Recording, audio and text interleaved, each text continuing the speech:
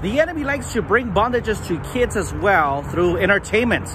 And some of those things is by exposing them to sexualized content, even if it's in child entertainment.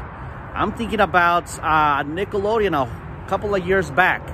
They got in trouble under some allegations with even famous stars that were like Ariana Grande, who were forced to do some scenes that were implying the sexualization, almost the grooming of kids in regards of foot fetishes and more.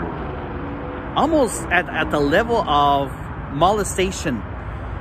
The enemy will try to groom your kids and prepare them and open doors for demonization, and a prayer and a casting out of whatever is not going to fix it, because they are living a life of trauma and they need counseling, but they will also need deliverance.